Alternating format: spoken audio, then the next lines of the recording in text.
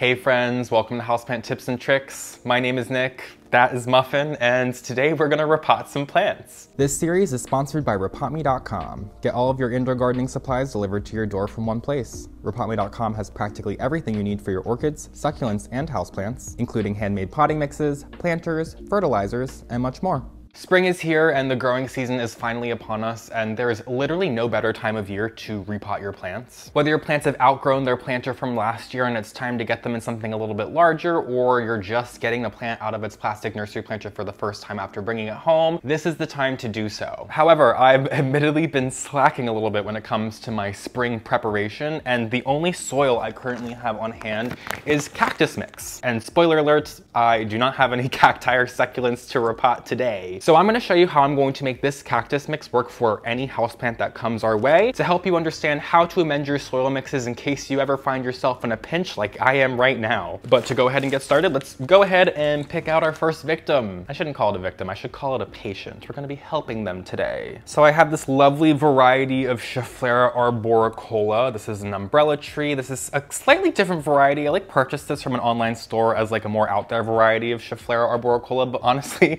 it looks pretty much like every single one I see available in store. I'm pretty sure I just potted this one up into this yellow planter last year. It was in a 4-inch terracotta planter before, so significantly smaller, and it has grown so well in this planter. The roots are coming out of the bottom of this planter right here and attaching themselves to the saucer, so that's how I know it's definitely time for this to come out, and we gotta do our best to not damage these roots. But if we do break a couple off, it's not that big of a deal because we're right at the beginning of the growing season and those roots will regrow very easily and very quickly. So I guess step one is to just carefully remove these roots. I guess it wasn't that difficult at all. I did not break a single one, but you can see just this mass of roots that are coming out down here. We want to kind of loosen them up so that we can get them up through the drainage hole without breaking them. That's our second challenge of not breaking the roots. And as you can see, as I'm kind of just detangling it here, a little bit of bits and pieces are falling off, but like I said, that's literally not a big deal at all. In fact, a little bit of a root trim is usually a good thing, but you might just want to be using pruners instead of your fingers for that, if that's what you're trying to accomplish. But there we go, we have these decently untangled, and let's just go ahead and loosen this guy out by just shaking the trunk. And oh gosh, got a little bit of a traffic jam going on here. Too many roots trying to get through this hole at one time.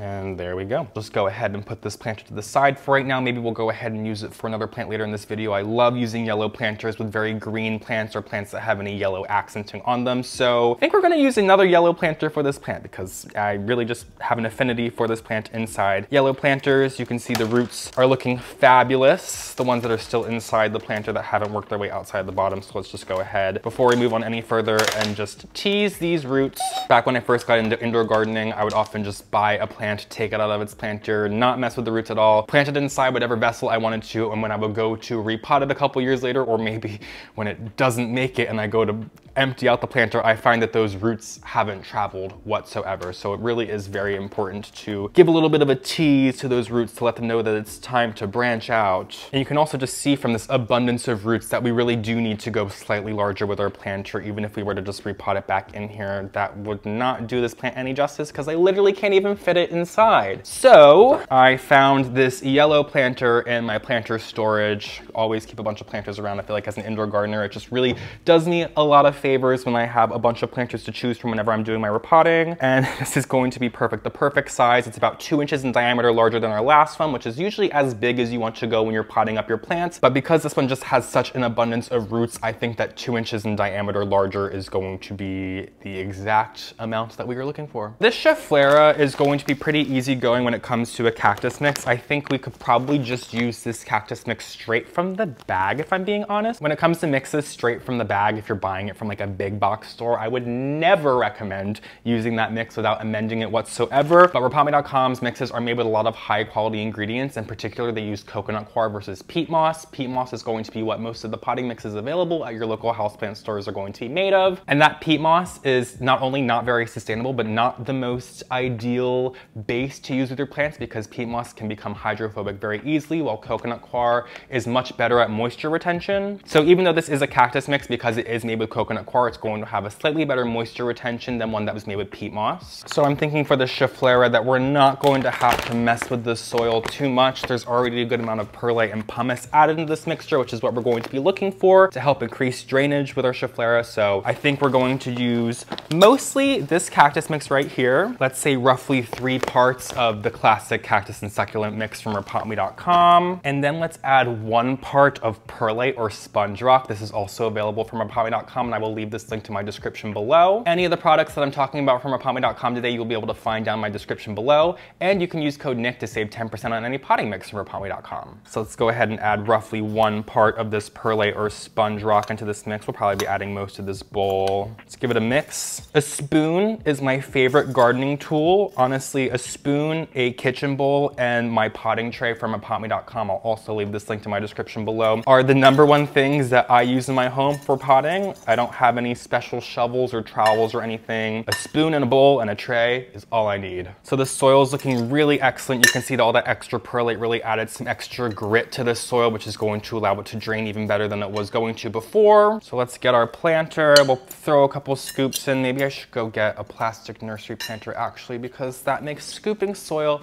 a little bit easier. I would say this is also one of my favorite little tools to keep around, if it even classifies as a tool. It's just so easy to just dump the perfect amount of soil in and not waste the time that the spoon was gonna waste, you know? I might actually put a little too much soil in. I put about 2 inches of soil in there. Yeah, let's take a little bit out because these roots are just so vast. We're going to place this down in here with just about like 1/2 centimeter of soil in the bottom of the planter. Get our nursery planter and just fill it up while we're holding this in place so that some of that soil can fall below and just kind of envelop those roots. Give them a nice little hug. And now that this is in place, I can let go a little bit more willy-nilly with my soil. And then I wanna make sure that there's no air pockets left in the soil. So I'm gonna first give it a good spank. Always wanna let your plants know who's boss. And I'm gonna take my fingies, my phalanges, and I'm just gonna go around the perimeter of the soil, pushing down slightly, not too hard. I don't wanna pack it down. I just wanna make sure that there's no air bubbles, because what would happen if there is air bubbles is I'm gonna go ahead and water my plant, and then all that soil is just going to sink down as those air bubbles fill up. So we're going to avoid that by doing this. And then I just grabbed a little paintbrush to go ahead and just easily clean out this saucer here that's attached. So it just can be a little difficult to keep it clean. Paintbrush also comes in handy in so many other aspects of indoor gardening, particularly cleaning off your cacti, any spots that are too spiny to get your fingers in, or even just a quick dust off of the leaves or around the perimeter of the planter. So highly recommend keeping one of these around. And there we have it. We have our plant potted up in this plant. I can't believe how big it's grown in the last couple of years. It was seriously very small when I got it, and it's still pretty small. As far as umbrella trees go, these can grow to be quite large. The largest plant I have in my home is a type of umbrella tree, but this smaller leaf variety just has much more of a space on like a desk or a table, at least for now. Give it a couple more years and it's probably going to be a floor plant, but until then, I'm just enjoying the time I have before it's in a planter that's too big to be on the table. So I think I got at least another year, but the way those roots were growing last time, I'm not necessarily convinced. I'm gonna go ahead and water this after I'm done filming. I'm just gonna go ahead and throw everything I've planted up today in the shower, give them a good drink. But typically when you're repotting your plants, you wanna go ahead and give them a good watering right after you repot them, unless they are a cacti or succulent, in which you're going to let them sit for a couple of days and then you're gonna water them to avoid any rotting, because if you let them sit dry for a couple days, then they're going to be searching out the water, which they might not be right when you pot them up in the soil. So a little hot tip from me to you. Why don't we remove this tray of bitters, because they're not really doing anything for our aesthetic in the background of this video, and we'll move this here for right now. The bitters are going back once this video is done. I think we're gonna repot these next. So these are Hoya lacunosa royal flushes. I talked about these in my last plant haul video. I found these at a local houseplant store for $4 each, which is a steal in comparison to what I normally see online, so I couldn't help myself but get 2. And they've been sitting in my home acclimating for the last 2 months or so, and now it is time to repot them. So I just found this little tiny planter that I made back when I did pottery. I think it's just totally adorable and the perfect little size for these 2 little Hoya lacunosas to get started. They'll probably live in here for this year, and then if they start growing well this summertime, I'll probably repot them next year, but if not, they'll just live in here for probably another 2 or 3 years. We're gonna make our soil first because these are going to be much less of an ordeal to get out of the planter than the last ones were. So we have this leftover little bits of cactus mix and perlite already in here, and we're not gonna need that much soil for this planter, so I think I might just work with this little tiny amount that's left in here. We're going to amend this slightly more to make it a little bit more appropriate for Hoyas, which honestly, this cactus mix with perlite is pretty good for Hoyas as is. I just want to go the extra mile. So I'm going to go ahead and I'm going to add a little bit extra grit to the soil. So I have some pumice here. This is very similar to perlite. It's just more rocky. Definitely going to add a little bit more weight to the soil and a lot more drainage. And then I'm also going to add some fine orchid bark. You can use larger orchid bark. I just much prefer this finer orchid bark, both for the way that it looks and the way that it works in my soil. Go ahead and give that a nice little stir. And you can see, hopefully you can see because the camera's pretty far away whenever I do repotting videos, but this soil has a lot of texture to it. That pumice and bark is going to be making up a lot of this soil, and it's probably like only 1/3 or 1/4 of that actual potting mix, and then the rest of it is going to be all those amendments, the perlite, the pumice, the bark. You could even add some charcoal if you wanted to, but that gritty soil mixture is going to be exactly what these epiphytic Hoyas are going to be looking for. So let's just tease these Hoyas out of their planters that they're in. The soil, barely any roots in this guy, so definitely a good thing that we are doing a small planter. And I'm repotting these when they're dry, especially when you're working with more succulent plants. You always want to do your repotting when the soil is dry, or at least on the drier side. Moist is okay. Wet, unless it's a rescue mission, I would just wait a week until it's completely dry. It's not that many roots on this guy, so let's add like an inch of soil in here to get started. I'm going to place these in where I see fit. I think this one kind of leaning over the edge here is kind of a good vibe. So let's just go ahead and dump this little bit of extra soil in on top to bury these roots. Probably all we needed right there. And after seeing those roots, I'm feeling much more confident that this soil mix, which is much more geared towards Hoyas versus whatever terrarium mix that they were using at the greenhouse where these were grown. This is probably going to do a lot better, especially now that the growing season is upon us. It's probably just going to start shooting off all this new growth that I'm seeing here. Hopefully we don't stunt it from repotting it. Sometimes I notice that happen with Hoyas, but I don't know. I just want to get these potted together already in this cute little planter. This one's just a little baby, so we're just gonna give a little love pats. No spanks here. We're gonna wait till it's older for that. I think that's all we need to do. I think it looks fantastic. It's nothing much right now, but just those two little Hoyas potted up together, I think are making much more of a statement than they were by themselves in their plastic nursery planters. Plus, I'm thrilled to get to use one of my planters that I made once upon a time. Yeah, this is looking adorable. I will probably water this Hoya right away. I know I said that I wouldn't water succulents or cacti right away, but Hoyas are kind of in the middle of that category, and they do prefer their roots to be on the moister side. Not wet, but moist, so I don't want to let this sit dry for too long. So I will go ahead and repot this, or I'm sorry, water this once I am done filming today's video. Let's move on to a more tropical houseplant so I can really show you how I'm going to make this cactus mix work for me. So I have, God, I gotta clean up a little bit. I have this Philodendron Summer Glory right here, and I have it sitting inside this larger planter in its original planter that I potted it in, this tiny little terracotta planter. I got this like a year or two ago in a 4-inch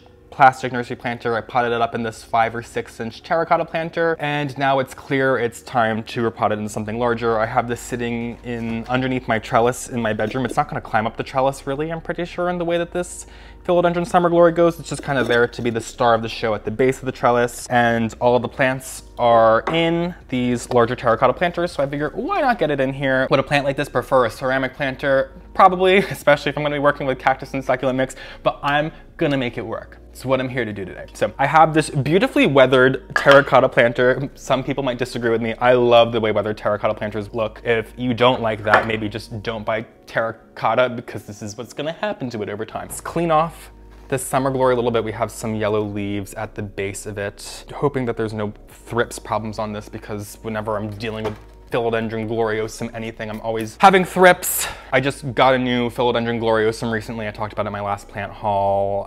That's a parent of this Philodendron Summer Glory, by the way, and it already has thrips. I didn't have any pest problems in my home, but I brought in this gloriosum and now it already has thrips, but fortunately it was not very expensive, so we can just take it as it is, you know what I mean? Anyway, I have these pruners from repotme.com to help just clean off some of these leaves a little bit easier. I have this mystery plant growing in the back here. I'm pretty sure it's a spider plant. At first I thought it was a weed, but my cat started chewing on it in the way that she loves to chew on spider plants. So let's go ahead and make our soil mix. We're just gonna keep this little bit of remnants that we have from our Hoya mix. It's really not going to be making that much of a big deal here with our philodendrons. So I'm going to add a heaping amount of this cactus mix because we have a decently large planter to work with today. That drainage is pretty good right now, but with philodendrons, it's always good to add a little bit of perlite in. So I'm just going to go ahead and dump the rest of the perlite that I have here in this bowl. Ooh, a little dusty. That's the one thing about perlite. It's kind of why I prefer pumice to perlite. It's not dusty. So take it as you will. Both essentially do the same thing. I would just probably use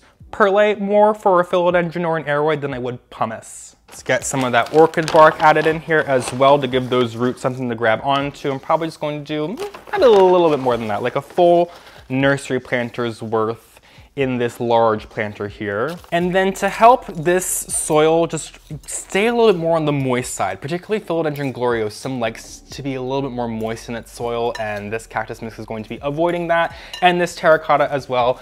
And knowing that this Philodendron summer glory is closely related to gloriosum, let's go ahead and add just a little bit of sphagnum moss into this mixture. This moss is going to hold on to moisture really well, and these little bits of moss might stay a little bit more moist when the soil is drying out. So that can be very helpful, especially when we are working with this cactus mix here. And I'm kind of reaching a little bit more towards like the powdery stuff in the bottom of the bag versus the large strands. There really isn't that big of a deal or a difference. It's just going to disperse a little bit better. And if I didn't have all of these little bits at the bottom, I could go ahead and take scissors and just cut up these strands into smaller pieces, but I'm kind of happy with what I'm working with right here. So let's just go ahead and get this evenly dispersed. You might need to break up some of your strands as well because they'll stick together when they're dry. And that's another thing I should mention. Typically you're working with your sphagnum moss when it's moist, but I'm adding it to the soil dry because everything else is dry and I want this to disperse as evenly as possible, and that's going to be a lot more difficult if some of it's wet and some of it's not. All right, there we go. This mix is looking fabulous. This is like the most ideal soil mix regardless of the fact that it's cactus mix for this Philodendron gloriosum. In fact, I don't even think at this point the fact that there's cactus mix in here is hindering this plant's future process at all, because the soil mix is just chef's kiss. Let's get a big old scoop going in here. I think that's probably good enough to go ahead and get started. Let's grab our philodendron once again, grab the little trunk.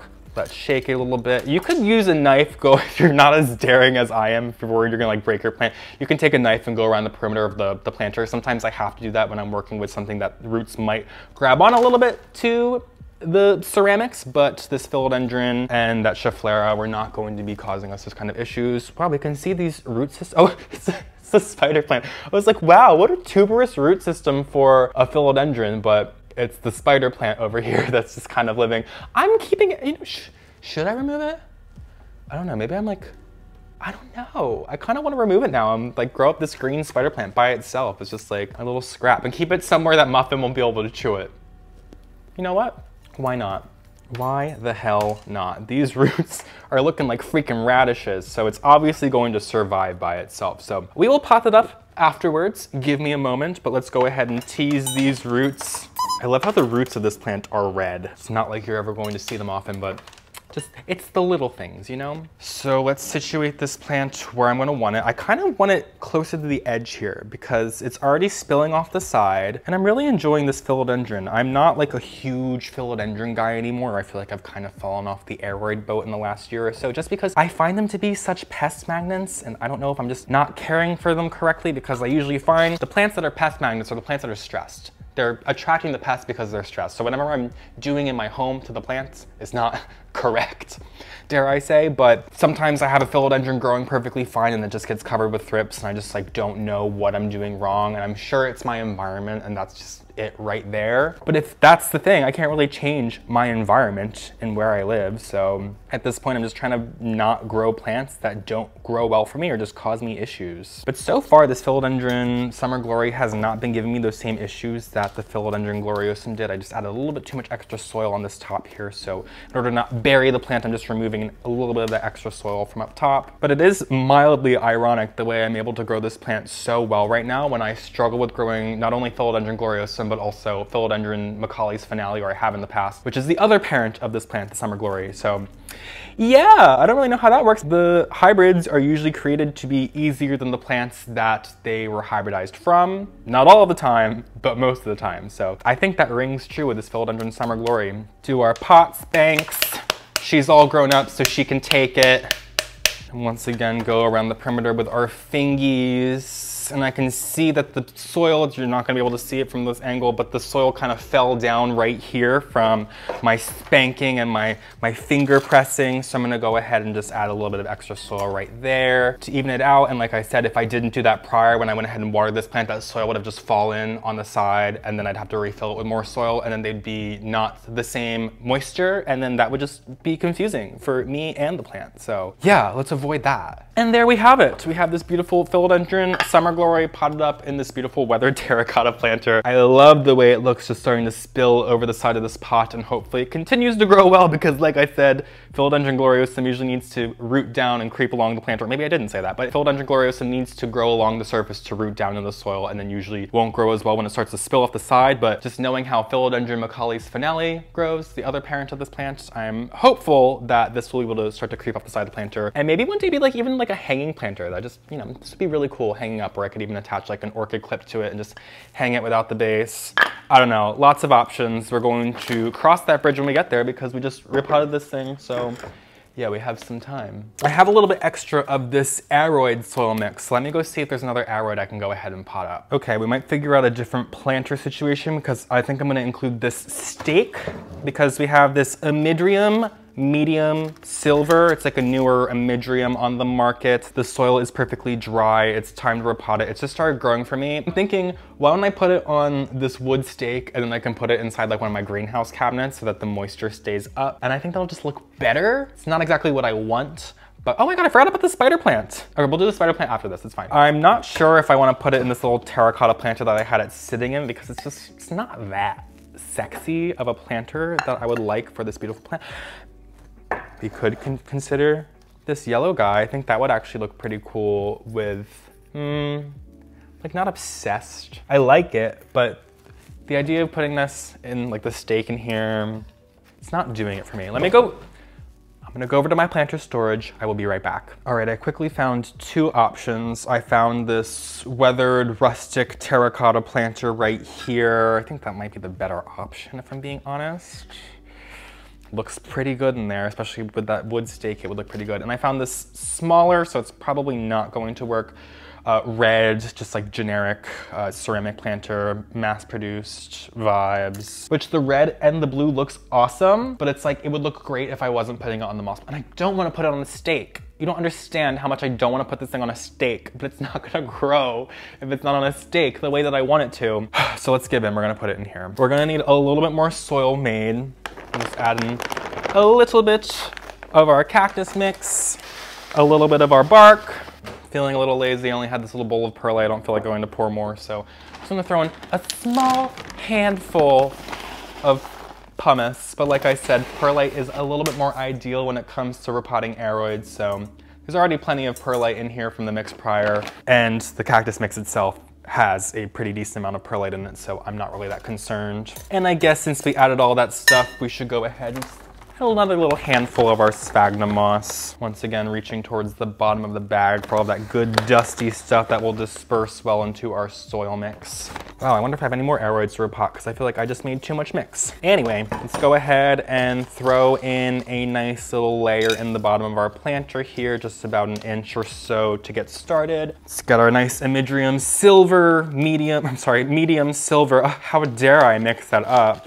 We got some really nice roots on this thing. So I think it's good that we're going to the size planter that we are. Loosen these up. I might even kind of like squeeze it a little bit to make the, instead of a circle, it's more ovular, so I can kind of just like really like get it in the planter the way that I want it to. And before we go ahead and add any of our soil in, I'm gonna take our stake and put it where I want it. Make sure that we have it somewhere where we won't have to push down on it so we don't damage any roots. And I think we're good to go. Where did I, oh, it's under here. I was like, where did I put my little scooper? So let's go ahead and fill this guy up. These wood stakes are not really viable to grow houseplants up if they're not in like a greenhouse controlled condition. So a greenhouse cabinet is perfectly fine. That's probably where I'm going to end up putting this. But unlike the moss poles, the wood is just so difficult to keep moist if you're outside of that greenhouse condition. So it's a lot more difficult for the plant to adhere to it. But if it is inside a greenhouse, I will find that the plants will just gravitate towards that moist wood. I'm gonna be more deliberate with my fingies on this one instead of any spanking, because that will just cause our little stake to fall over probably. And this, of course, once it's watered, it's going to help keep this, I mean, it's not going anywhere right now, but like once I water this plant, that stake is going to be pretty well set in there in comparison to the way it could probably wobble around a little bit while I'm working with this dry soil. And what I could do from here is like use some Velcro plant tie, which I probably should actually. Do I have any in the vicinity? Let me go look. Yes, I was able to find some. So I'm just gonna take some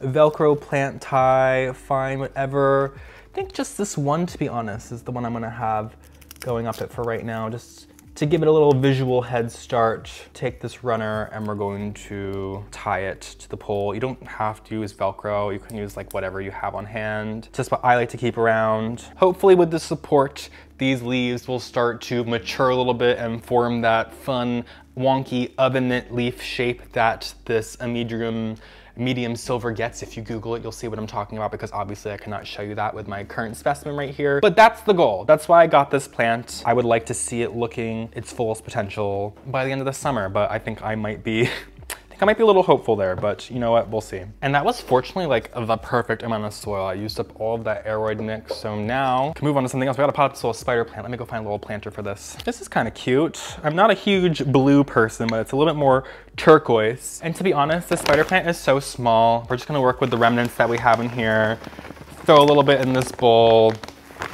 Plain cactus mix, this good cactus mix with the coconut coir is going to be perfectly suitable for this spider plant. So I'm just gonna throw a little bit in with my hands, don't even need to try that hard, and place this thing in here, fill it up, and put it somewhere where Muffin cannot reach, because this thing, I used to keep this on top of the kitchen cabinets, and Muffin would go up there and just like hide behind this and start chewing on it. I wouldn't even notice, because I didn't even really notice that this spider plant was there. So yeah, it's right now a piece of grass coming out of a little planter here, but you know what? It's still freaking adorable. Nobody can tell me anything otherwise. And last but most certainly not least, let's pot up this golden pothos. I got it at a big box store recently, and then I found this nice planter at one of my local houseplant stores, and I just thought they would look so good together, but I hate the way that the top of the planter has a lip, so it's like sitting inside awkwardly, so we just gotta go ahead and plant this thing inside. It's gonna be a pretty quick process. So for this pothos today, we're once again going to use our cactus and succulent mix. We're going to use a